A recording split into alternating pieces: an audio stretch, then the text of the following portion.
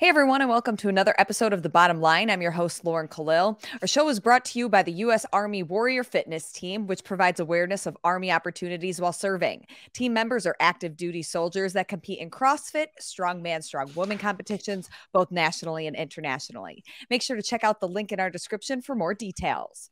On today's episode, I'm here with Justin LoFranco to discuss the recent news of CrossFit president Jason Dunlop resigning and moving to Orangetheory Fitness. This news, it was made public through his LinkedIn profile. Justin, did we have any inkling that this was going to happen, or did it really just come about because of searching the internet? Yeah, we had a good indication that this was going to be coming down. Some kind of announcement was going to be coming. We started tracking this sometime in the June/July timeframe. I don't remember exactly. We started hearing rumors that there was going to be a departure. And look, I mean, the guy of Dunlop's pedigree and the resume that he has with Nike, Starbucks, the Canada Goose, now Orangetheory, president of CrossFit. This isn't just a move that happens over the course of 1 or 2 weeks. That something of this magnitude and being, I think he's moving on to be, I think it's some international head of Orangetheory. Like, that's not a small job, and that kind of transition doesn't happen quickly. But we had been hearing for a while that he was going to be making a departure. We put some feelers out there. CrossFit said, no, he's sticking around. And then we heard that it was going to be coming after the CrossFit Games. So it wasn't a big surprise that today we saw or tipped off that LinkedIn, he had posted something to LinkedIn announcing his change in employment. And, now we're here talking about it. Do you think that there was strategy behind waiting until after the games to make this public? Yeah, I mean, I think when the concept of distractions from the game season, environment, et cetera, it made a lot of sense to wait after the games. He also hit his 1 year mark, 1 year, 1 month mark, I believe. Previously, in changes of leadership, we've seen similar cases happen in the past. So with Jeff Kane, who was CEO a couple of years ago when Glassman was owning the company, he left right after the CrossFit Games. The announcement for Don Fall taking over happened just before the CrossFit Games. And then, a few weeks after the games, you sort of have the president. And so that makes a lot of sense, I think, timing perspective wise, and nothing's particularly strange about that. So you name some of the other players that have kind of changed in these leadership roles. I think that this is the fourth major leadership role within CrossFit to transition out of their position in just a couple of months. What do you think that this says about the stability or even the future of the company moving forward? Yeah, I think, and it's actually more than four. I think it bears just reminding people what's happened over the last 7 months. So I'm just going to go chronologically here and just give people a little bit of a picture and understanding of what all's gone down since January. But January 4th, Dave Castro was fired from his position as head of sport for CrossFit. February 3rd, Eric Rosa, the owner of the company and then CEO, stepped down after being in the position for 18 months. On May 16th, the CTO resigned after approximately a year in the position. May 25th, the then CFO, Allison Andreozzi, was promoted or given the title of interim head. June 8th, Dave Castro returns to CrossFit to be an advisor to the CEO. Sometime in the June-July timeframe, we were hearing that Dunlop would be leaving. The end of July, Laurie Hansen, the executive assistant to the C-suite, left after 1 year in the position. Then on August 2nd, Don Fall was named the CEO. And then on August 26th, which is today, the president of the company, Jason Dunlop, resigned after 1 year in the position. I think it's notable that we've seen a lot of individuals that are only there for 1 year, 1.5 years at the maximum. And that was Rosa, who obviously led the purchase and acquisition of the company and then stood in the CEO position. And I think if you're looking at that 8 major staffing changes in 7 months, there's a serious question begins to start forming, which is continuity. And why are these people leaving? I'm not saying they're all leaving for negative reasons, but when one individual leaves, it's one thing. But when you start having multiple individuals that are coming into CrossFit from other areas of other industries, you have individuals with different backgrounds that didn't come from inside of CrossFit that come into CrossFit, and then they only stick around for 1 year. It begins to develop and establish a pattern of behavior where people aren't really sticking around for a long time. I don't think that signals anything necessarily dire for the company or the industry, but it does begin to seem a little troubling that individuals are not sticking around and tying their careers. These are high-level positions. These are not low-level individuals that are helping out on various teams of publishing or in advertising, et cetera.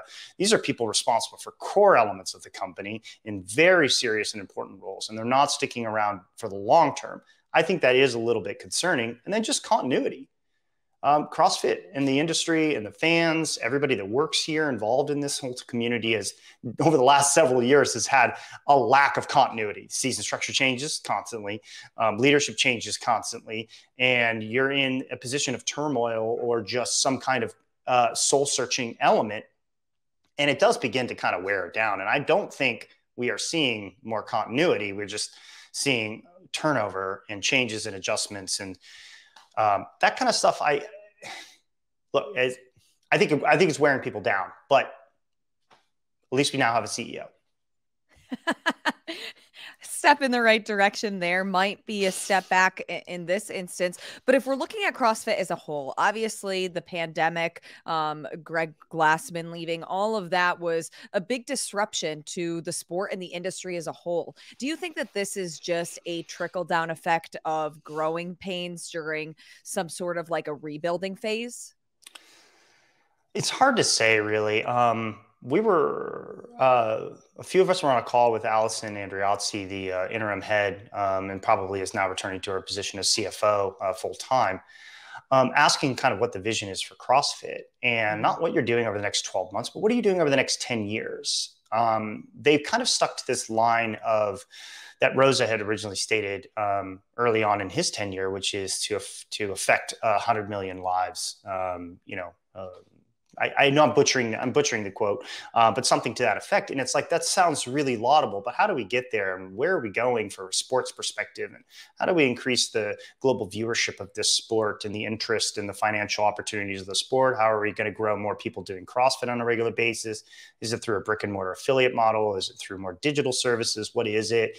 And it's kind of one of those things where we haven't had or received any kind of very clear guidance or answer as to where they're going. And it doesn't always have to be bigger or 10x or whatever. It doesn't mean that they're failing at their job, but I think people are looking for some answers to those questions that they want to see, and they want to hear that directly from leadership. And that seems to have been something that's been a little bit challenging, to be honest. And it's, a lot of people come back and say, well, who's really leading CrossFit and where are they going? And for a while, that's been a difficult question to answer. And I'm hoping and I'm hopeful that Don Fall, the new CEO, is going to be able to take us in a good direction and provide a sense of leadership, a sense of continuity, a sense of direction to the whole industry, because it's not just the people that sign up for the Open or that compete in the games. And it's not just the 14,000 affiliates globally. There's also literally hundreds of companies whose economic well-being is tied up in the health of this industry. I'm not just talking about the rogues, which are outside of CrossFit. I'm talking about FitAids and O2s and Assault Fitness and any of the grips or the shoes or the apparel companies that are wrapped up into here that are selling to consumers. This industry is, in fact, much larger than just the affiliation and the 14,000 or so affiliates globally. This is a multi-billion-dollar industry that I think wants to see the company responsible for this ecosystem stand up and articulate a direction. And I think that lack of continuity in staff and leadership, et cetera, has made that a little bit more challenging. And this is a perfect opportunity for Don Fall to step up and lead and do that. What do you think that says about him moving from CrossFit to Orangetheory? I don't know how it's like where you live in Austin, but I mean, in the past year to year and a half, I've watched 4 affiliates close. The affiliate that I go to is one of the only ones standing within a 45-minute radius. Do you think that this is foreshadowing any fears that we should have as people who love CrossFit and love affiliates? No, I don't necessarily. I mean, look, Orange, I don't think that you're going to see, or this is signaling a mass exodus from affiliation, or even taking affiliation aside, because a lot of people are unaffiliated that still do CrossFit. So I don't think that you're going to see a mass exodus from that, and that people are wholesale deciding to make a fitness change from CrossFit style training and going to Orangetheory. Now, I'll also say reciprocally that Gary Gaines, who's the current international head of affiliates, GM affiliates, whatever the exact title is, came from SoulCycle. So we had an instance where somebody went and made the opposite direction, came over from there. He's been in the position, I think, 2 years approximately. He came over very early on with the Rosa transition, and he's been in that position for a long time. And he came from SoulCycle, and that was his most recent employer before he came to work at CrossFit. So I think that from what we're seeing and what we're hearing from CrossFit, the affiliation numbers can remain steady, and I believe that they are growing. That's what we're hearing from them. And so I'm not overly concerned with doing that necessarily. And I also don't think that staff changes at the top of CrossFit HQ are really something that affects the day-to-day decision-making of each affiliate and each gym owner. I think they're attempting to run a gym the best way that they can, turn it into a profitable business that's scalable. And I think that's where their heads are at, less so on who the leadership is. But when you're thinking about the next 10 years as an affiliate owner, yeah, I think it matters. But from the day-to-day operation, I don't see anybody running for the hills just because the C-suite is looking a little like scrambled eggs. So then, Justin, what's your bottom line?